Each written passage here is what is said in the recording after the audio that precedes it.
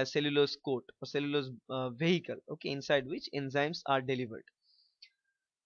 So let's begin with the physical absorption mode, which is the type of carrier binding type. So we will see physical, ionic and covalent, three of them. So this is the first one, physical absorption mode. Now this mode, again, the binding is mainly by the hydrogen bonds, multiple salt linkages or van der Waals interactions. Nothing too very special in this case. Now the advantages is that this is very simple and cheap, because it's simple attachment via the hydrogen bond or multiple salt linkages, and we all know that hydrogen bonds are weaker force, van der Waals is also weaker force, so it is a weak bond. It causes little or no conformational change of the enzymes due to the mechanical uh, s- uh, surface to surface attachment. Because suppose this is our enzyme, let me change the color, sorry.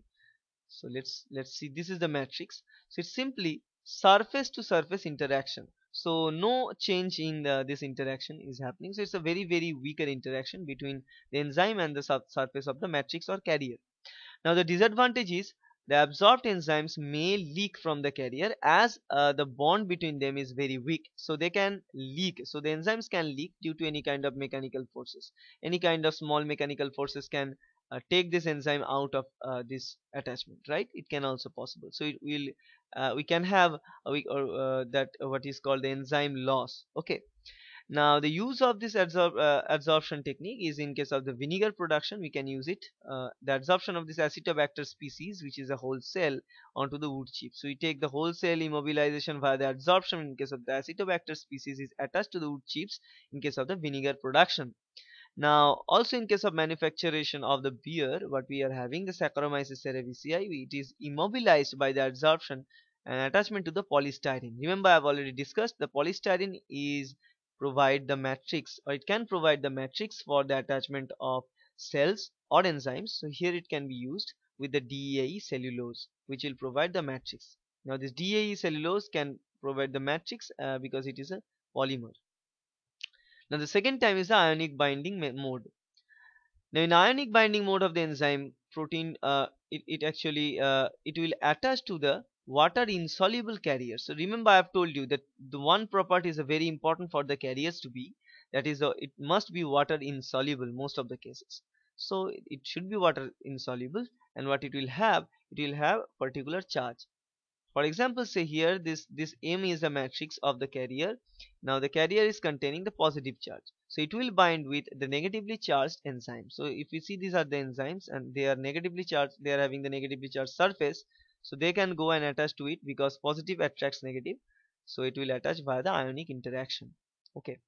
Now usually the matrix that are prepared here, they are prepared for from inorganic materials, they can be prepared from organic materials. We will be discussing about these carriers or matrices later, but now let us see the basic way it is made up with mostly polysaccharide residues or synthetic polymers. Now the polysaccharide residues we utilize to make these things can be of natural type or synthetic type. Natural polysaccharides are cellulose, starch, and synthetic polysaccharides are those polystyrene residues like that. Okay.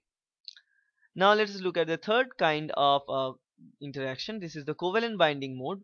In covalent binding mode, simply the enzyme will be attached to the matrix or a carrier, which is again the of the same type or the similar kind like this polysaccharides and synthetic polymers.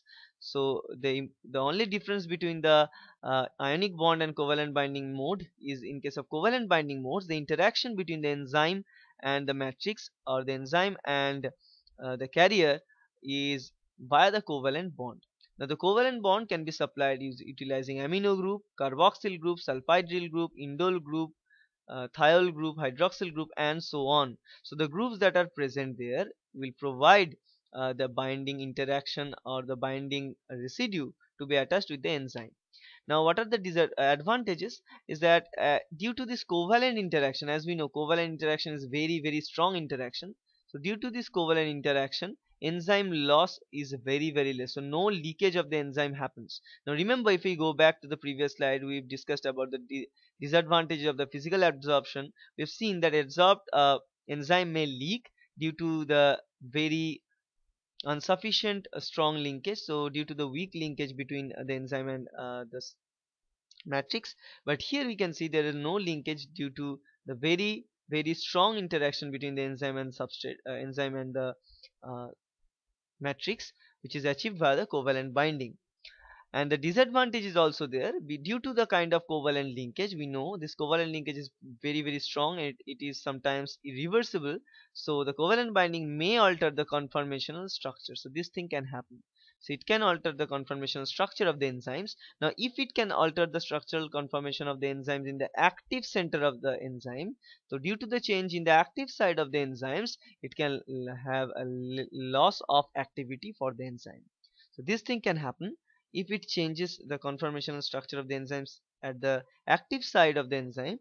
It can lead to the loss of enzyme activity, because the enzyme is acting with substrate